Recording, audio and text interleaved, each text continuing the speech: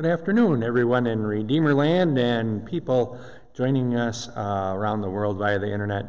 Our afternoon devotion today is based on our epistle reading for this coming Sunday, and that is from Romans chapter 8, verses 18 to 27. Romans chapter 8, verses 18 to 27. For I consider that the sufferings of this present time are not worth comparing with the glory that is to be revealed to us. For the creation waits with eager longing for the revealing of the sons of God. For the creation was subjected to futility, not willingly, but because of him who subjected it, in hope that the creation itself will be set free from its bondage to decay and obtain the freedom of the glory of the children of God. For we know that the whole creation has been groaning together in the pains of childbirth until now. And not only the creation, but we ourselves, who have the first fruits of the Spirit, groan inwardly as we wait eagerly for adoption as sons, the redemption of our bodies. For in this hope we were saved. Now hope that is seen is not hope. For who hopes for what he sees? But if we hope for what we do not see, we wait for it with patience. Likewise, the Spirit helps us in our weakness. For we do not know what to pray for as we ought, but the Spirit himself intercedes for us with groanings too deep for words. And he who searches the hearts knows what is the mind of the Spirit, because the Spirit intercedes for the saints according to the will of God.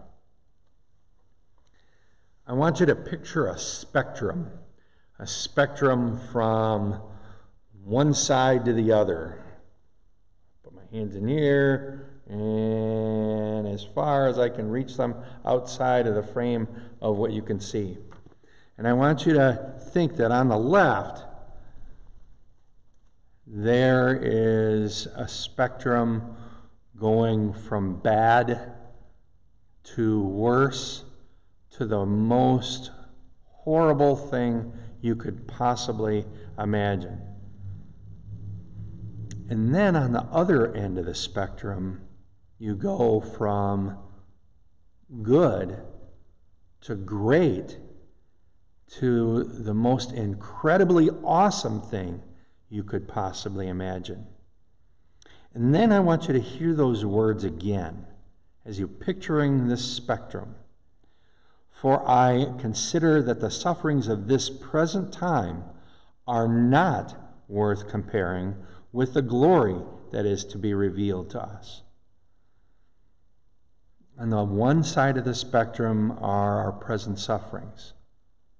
Are they bad? Are they worse? We can think of all that's going on with the coronavirus. We can think of all the protests and the violence that has gone on with them. We could think that the death toll could easily rise even further. And if this suffering is bad, it could be worse. And it will get worse. But what we are hearing the Apostle Paul tell us is our mind needs to be on the other end of the spectrum. Our heart needs to be on the other end of the spectrum. We need to be remembering what God promised. The future glory that is to be revealed.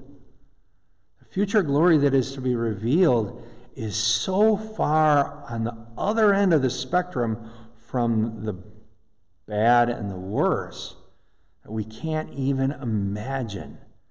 We can't even make a comparison because it was so much greater, so much incredibly more awesome. And I want you to have that in mind because Paul is reminding us that everything in this life is corrupted. Everything in this life is groaning. And we think, how long is this going to last? How long is this going to continue? How long are we going to have to endure this? How long are we going to have to suffer through this?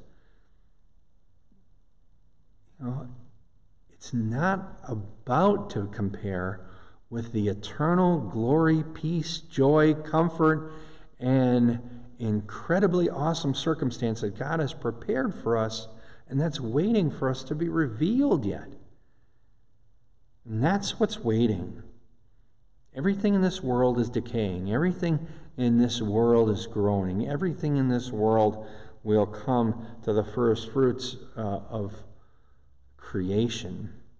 And as we listen to this, but not only the creation, but we ourselves, who have the first fruits of the Spirit, groan inwardly as we wait eagerly for our adoption as sons, the redemption of our bodies.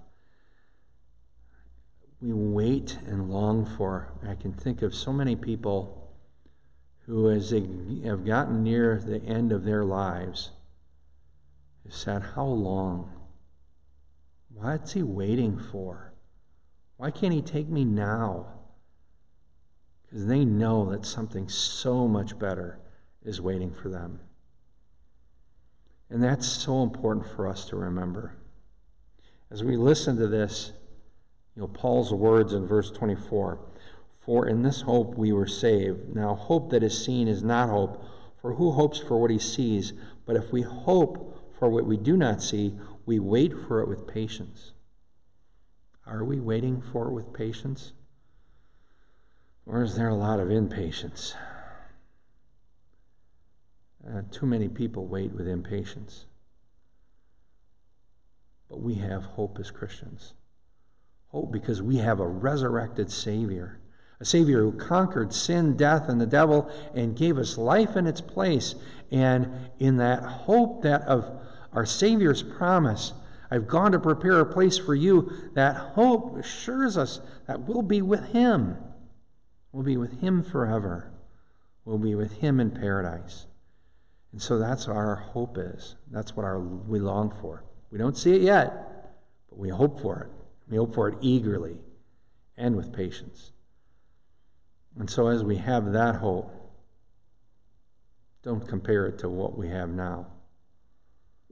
What we have now is an absolute disaster and mess.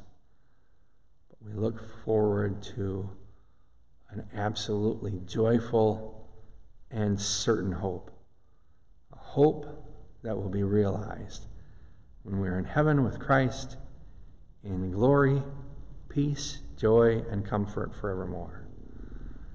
May our hearts, our minds, our faith, the eyes of our souls be focused on the eternal glory that waits for us in Jesus Christ. Hope in Him. Let's pray.